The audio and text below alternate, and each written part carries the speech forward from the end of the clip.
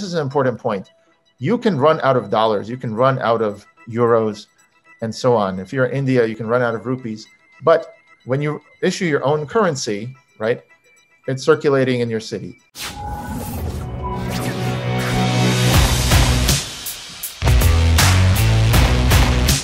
There's been a revolution in gaming.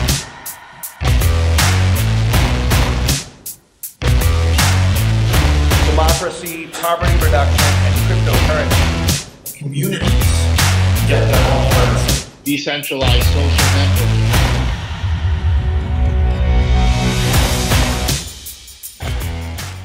Let's talk about communities. So right now on the internet, there are tons of different communities. Okay, so you want to build currencies for them. You can think of these communities as essentially some organization or some influencer has done the work, they became popular and they have all these members and they're following them for some reason. Or it could be some kind of a YouTube channel or a Twitter account, right? They may have Facebook groups and Reddit forums.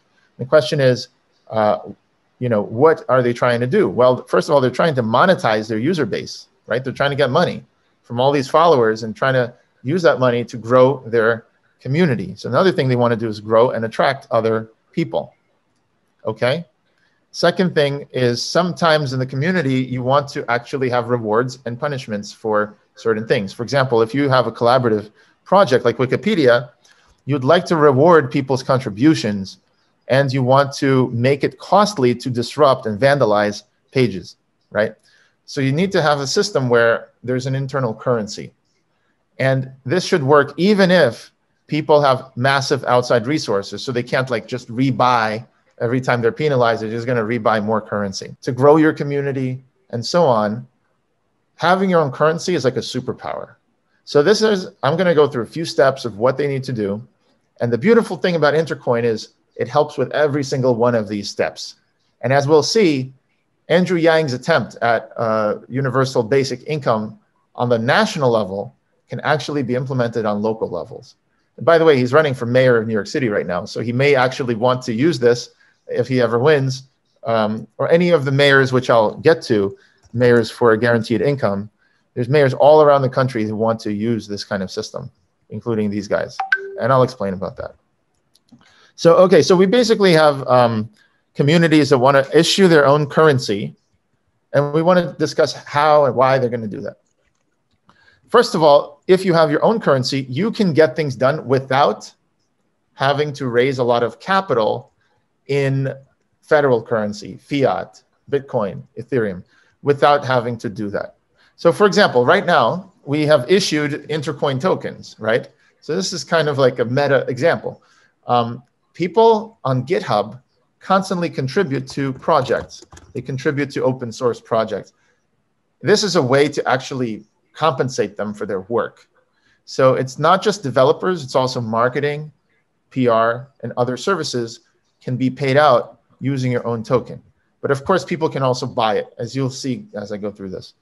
But it lets you basically get things done right away. It's kind of like when you do a startup and you have shares and you just give out the shares, but you didn't raise any money yet.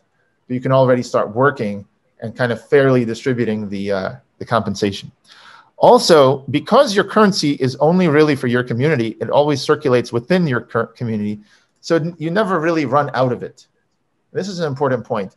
You can run out of dollars, you can run out of euros, and so on. If you're in India, you can run out of rupees. But when you issue your own currency, right, it's circulating in your city. And that becomes really important when I get to actual cities. So once you've issued your own currency, which Intercoin helps you do, like I said, with its app, the user-friendly interface, instead of having to use, MetaMask or these geeky things like this, where you can, or Etherscan, which is like, most people don't know how to use any of this stuff. All of this stuff is not how we want people to be engaging with the smart contracts. We want to have an interface. The next thing you want to do is distribute it to people who will spend it, the consumers. So first step is to get it in the hands of the consumers. There's two objectives you can achieve with that. One is you want to grow your community. So you reward people for inviting new guests. For example, here, if I invite people to, I don't know, let's say I'm at an event and I'd like to invite people to the event. There you go. Okay. So if I want to invite people to the event, if I post it on Facebook, this is what that looks like. The event photos here, the description, the title of the event. And let's say I just say, just testing. I'm going to delete this later. So this event has now been posted to Facebook. And so what's going on here is that if I go to Facebook and I actually see, if I go to my profile here, I'm not even sure. There it is. Okay. I go to my profile. It shows up there. But anyone who clicks this event, I'm going to open it in a new tab just to show you. It goes to, what it just did is it actually tracks who invited whom. And so if I get new users to come, for example, if I did the same thing over here as a new user, this is an incognito window. So I'm kind of like a new person. I'm coming to this event. Whenever I want to do anything in this event, I'll have to sign up. So for example, I'd like to join or do anything, or I'd like to say hi, right? I won't be able to. I'll have to sign up. And as I sign up, the person who invited me is going to get a bunch of credits. So that's one. Another thing is reward the people who signed up. So you know how like you can invite someone to a service and they get some credits and you get some credits, right? That's the idea. So that's to grow your community. And then also to increase engagement, like to reward people every day for just logging in and participating, maybe sharing content, maybe discussing like I just did. This is a form of universal basic income. This is already starting to explain how you're getting people rewards just for being part of the community, right? Every day that they open the app, you get a few credits. So you got your credits in the hands of your members. And that's great. And now they're trying to invite people. They're watching your videos. Maybe they're earning one credit for every minute of the video that they watch. It depends how you want to do your tokenomics. So the next thing is you're ready to approach the people who are vendors, providing services on your platform. So that could be employees, that could be contractors. You could pay them hourly, or you could pay for specific products and services. Just as an example, Bitcoin, the network, is autonomous, but it pays the miners in Bitcoin, right? Ethereum pays the miners in Ethereum. Binance Chain pays miners in BNB tokens, and so on. Whether it's mining with proof of work or proof of stake or any other thing, they're paying for the services of securing the network and advancing the blockchain, and they're paying in their own currency. So that's just one example, but you could pay people in your own currency for more than just running a node. You could do all kinds of things. And so also, sometimes a community does not know who they're going to pay. So what we have here is we've built smart contracts. Norman can tell you, we've built smart contracts where he, for example, as the team manager, we can delegate to him a certain amount of tokens. This could be our token, it could be Ethereum, it could be whatever, as long as it's digitized. And then we set up, essentially, he's a manager, he's managing these people, and we set up limits of how much they can spend. There's a credit card example of this called privacy.com, where you can set up virtual credit cards and literally just enter them on websites, and each one can be used by a different employee, and there's limits. So that's the idea that's essentially done with a smart contract here. So whether you're paying employees or contractors, you want to delegate that to roles like managers and so on. And you want to be able to control that on chain, so everybody sees exactly who's getting paid out and how much, and there's not really that much corruption that can happen. Okay, so the idea is everything in the organization can be seen, and it's on the blockchain. Okay. Similarly, sometimes you don't know who you're going to pay because you have a problem to solve, but you don't know who's going to solve it. Like, for example, with 99designs.com, if you want to get a logo, but you don't know which exactly person is going to do the logo, we have contests so people can compete. And only a few of the entrants will actually win, but they can win a lot more. So the idea is here that you get judges, and they essentially, it's all on the blockchain again, and people in the community pool their resources, and they invite other people to enter as teams and compete to solve whatever problem they're trying to solve. Content, maybe they want to clean up their streets, maybe they want to help their homeless problem. There are going to be teams competing of how to get things done, plan a festival. So contests and disbursements are how you would pay vendors. And again, I've been talking about online communities. I'm going to start talking about real world communities in a couple slides. Step 4. So you've been paying people in this currency, but sometimes these people need to actually get outside resources. For example, you're going to a coffee shop, it has to actually import coffee, right, from Colombia or some other country. And so they need to pay them. So there are going to be, I'm going to get in step 5 about how the Intercoin network will help communities pay each other. But this step is actually more about how to get people to buy and sell your local currency. So essentially, you allow members and visitors to purchase the local currency at a discount. And the idea here is that once they get your currency, they have a 5% discount, for example, on everything in your community, right? Because the vendors that you got in the previous step, the people who are creating the content or providing services to the consumers, right? They are going to be essentially getting everything at a 5% discount organically. And when the vendors cash out, they're going to get a 10% loss. And I'll explain why that's actually important. So people can buy your currency, they get a 5% discount. And then also when the vendors cash out, they get a 10% loss. So you can afford to give the 5% discount as a community and still have 5% for things like, for example, tax. You could actually have your own UBI, universal basic income, or infrastructure, or things you want to do as an organization, which I'll explain. Here are the consequences of these two decisions. If people are buying it, it results in a discount on everything in the community. I just said that part. This is a more interesting part. By cashing out, it results in a loss. So there's a bit of friction. So think about like when you liquidate your PayPal balance and you cash out to your bank, right? Which is another payment network, but it's one that's widely accepted and people rely on it.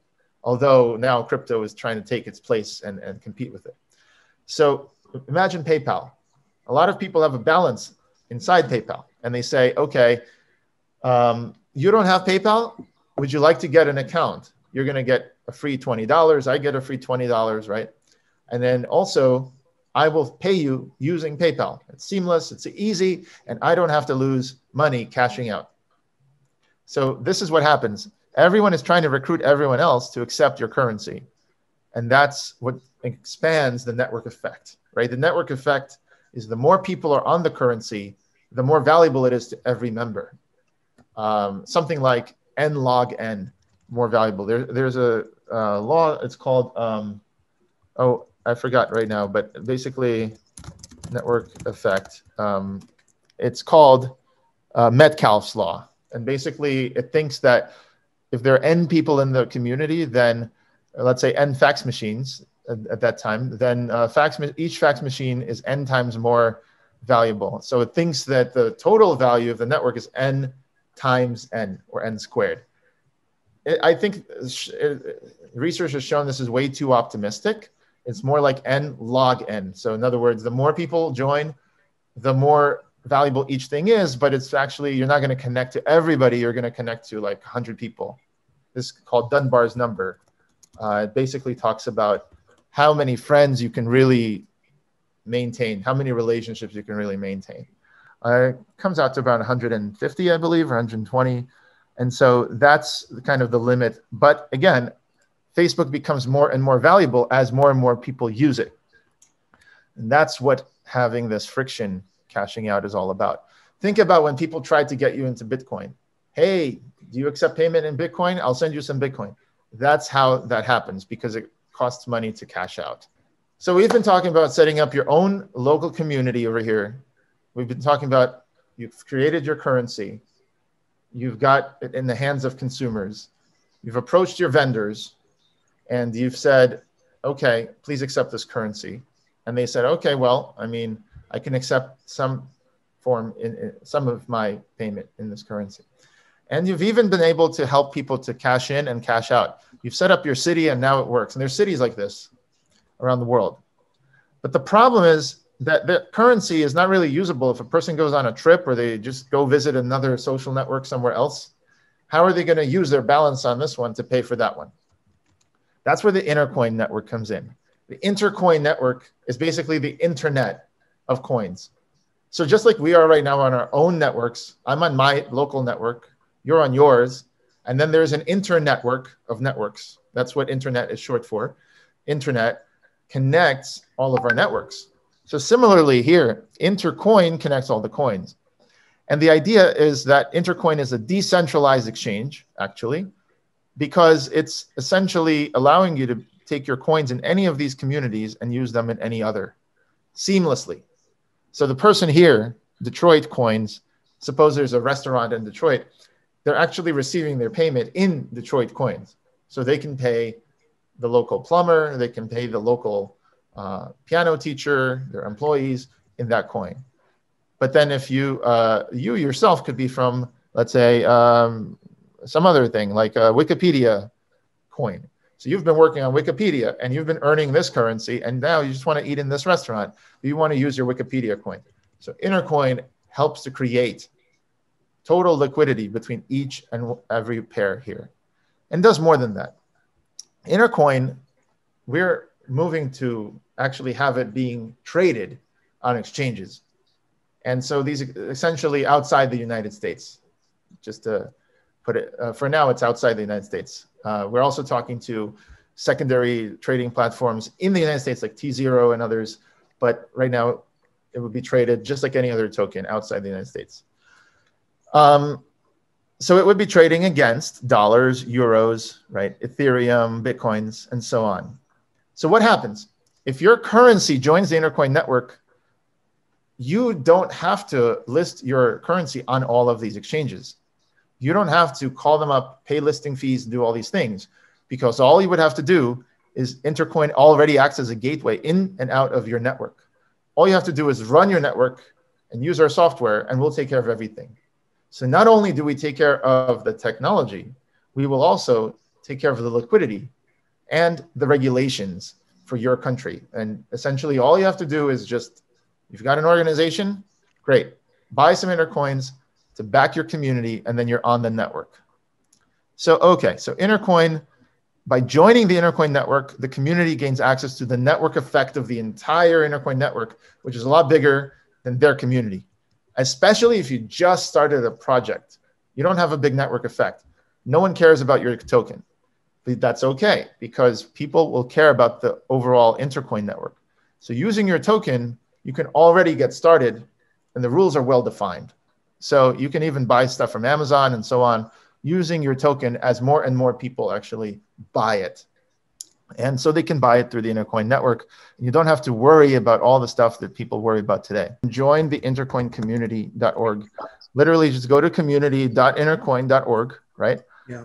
And sign up. And then what I'd like you to do is if you have any questions, don't be shy.